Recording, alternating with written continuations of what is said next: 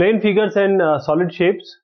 We know that in day-to-day life, like books, balls, ice cream cones, all they have different shapes, and they must have some length, breadth, height, some radius, and they all occupy space and they have certain dimensions.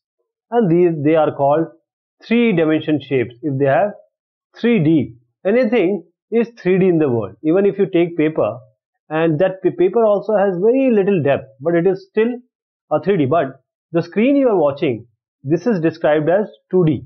This is 2D, two-dimensional space, because we only have this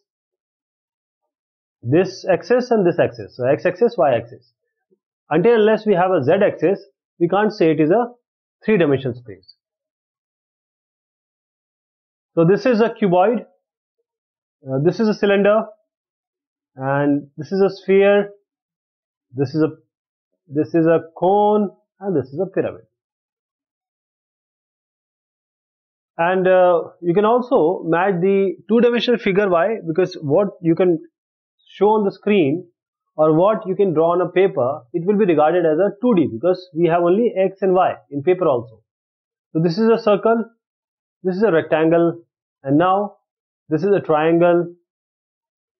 This can be regarded as a square, and this can be regarded as a quadrilateral.